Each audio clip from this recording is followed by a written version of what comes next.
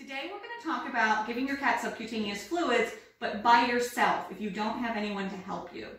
So I think what you need to do is get some sort of enclosure that makes your cat feel comfortable, and you can even use an old Amazon box or an empty clean litter box or the bottom of a carrier with a towel in it like we're doing here. And you can see Peep is trying to run away. He doesn't want to be here for this, and so that's where the box sort of helps give you a little bit more to sort of like hug him into you. Being on a high countertop or even your washing machine helps get the height up a little bit so you can sort of like lean into these little guys. So then come around here.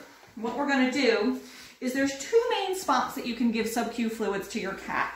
Traditionally, right between your shoulder blades, right here is where you've got all this extra skin. But if your cat is really angry about this and you need to sort of cover them with a towel, all right, and then sort of smush them down a little bit, this little spot right here over the hips is another tricky spot where you can get sub-Q fluids into your cat, all right?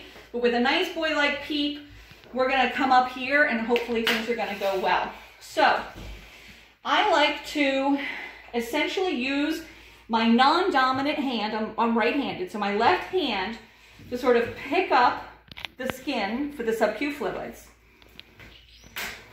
And I'm gonna come from this direction.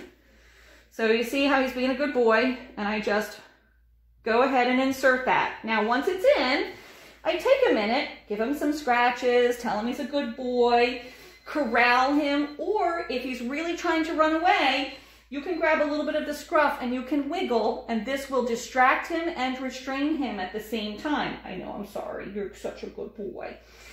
Then you can go ahead, turn on your fluids,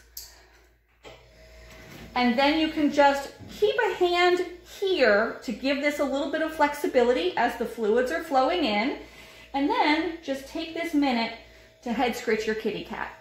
Another place you might be able to do this is taking the box or the carrier like this and maybe putting it over top of your bathroom sink so that, you know, again, the height is up, and if things go horribly wrong and the cat jumps out of the carrier and runs away, he's only in the bathroom, and you can pick him back up, set him on the carrier again, and you can work again.